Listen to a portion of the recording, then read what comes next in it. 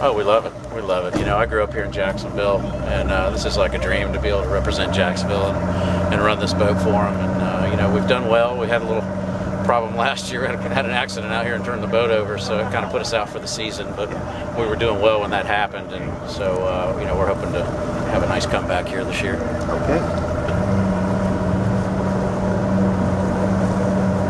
And our whole team, you know, we're all family. We all grew up here, so you know, it's a good fit.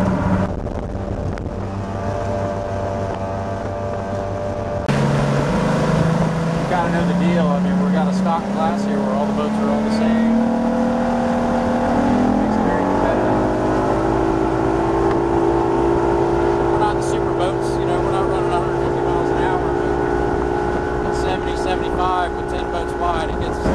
The boat is capable now with the new engine of more than 70 miles per hour. There is a huge rooster tail behind me. $50,000, right? $30,000. I'm gonna keep my sons first.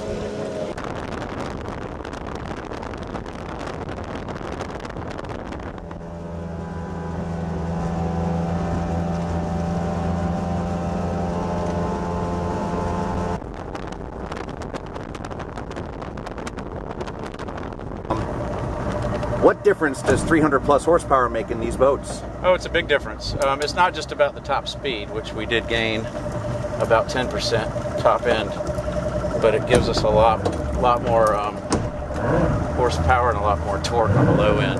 So it makes the boat perform a lot differently.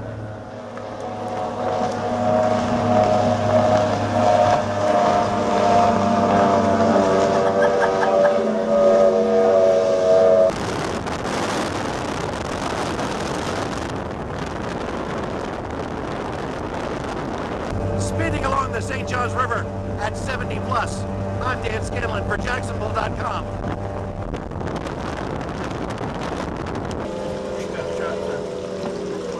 I've got a 15-year-old going on 25. Yeah. About to be driving. Yeah. This is